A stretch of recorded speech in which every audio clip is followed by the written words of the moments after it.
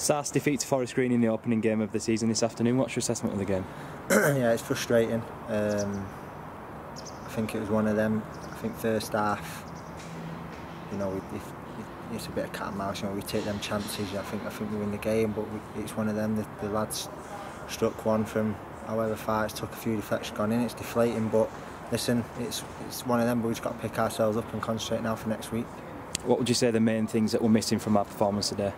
Just goals. I think goals and creating chances were at a minimum today, which was, for some reason, it's not like us. So no, like I said, you know, I think other games and other circumstances, you know, we'd take them chances and we win the game comfortably. So we've got to just keep our heads now and just go into next week.